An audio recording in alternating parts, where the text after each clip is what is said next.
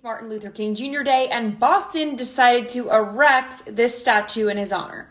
And the family is rightfully pissed off. Seneca Scott Coretta's cousin penned this op-ed in Compact where she said it was really insulting. She went on to say, the woke algorithm is racist and classist. Therefore, its programming will always produce things that harm Black and poor people. This sculpture is an especially egregious example of the woke machine's callousness and vanity. Hopefully, it will show more Black people that these progressives just aren't in it for our benefit. I mean, you are telling me that more than one person signed off on this and no one consulted the family?